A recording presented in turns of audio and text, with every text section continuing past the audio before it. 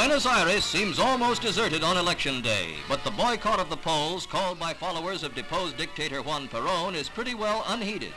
Only about 14% of the voters cast blank ballots. Some 2 million of the 11 million voters risked fines by staying home, for voting is compulsory under Argentine law. Besides being a setback for the Peronists, the election is inconclusive. A small-town physician, Arturo Elia, piled up the most votes for the presidency of the chaos-ridden republic, but fell far short of the required majority. The election now is in the hands of uncommitted electors, who might respect the plurality, but who, on the other hand, might name former Provisional President General Pedro Aramburu the favorite of the powerful military clique that runs the present government of Argentina.